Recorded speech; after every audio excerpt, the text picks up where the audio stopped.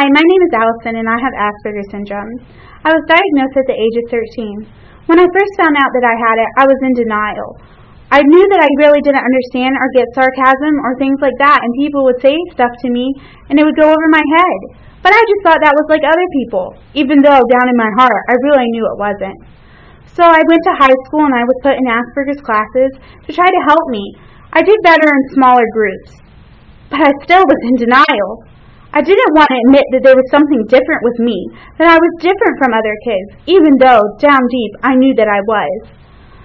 Finally, I came to the acceptance. You know, it doesn't matter what other people think of me. This is how God made me, and God loves me, and He accepts me for who I am. So why not suck it up and get going?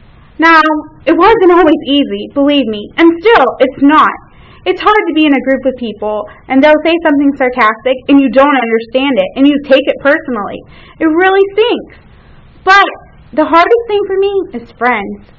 How do I tell my friends that I have something different? How do I let them know? How will they understand? How will they not look at me as, you're just some freak? Because I'm not. I'm different. I'm special.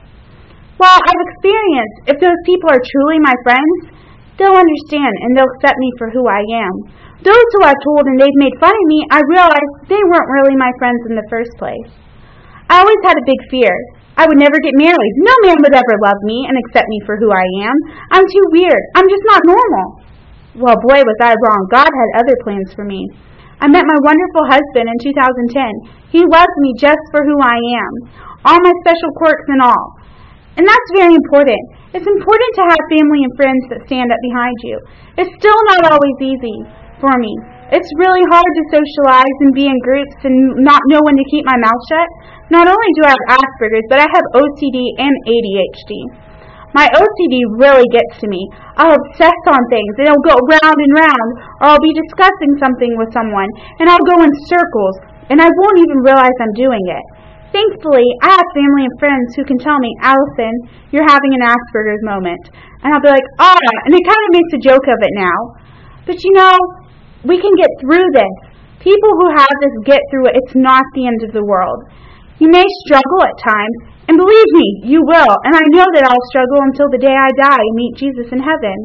But He has really helped me, and I have leaned on Him that I am special, I am loved, and I am precious in His sight. My name is Allison, and I'm a fighter.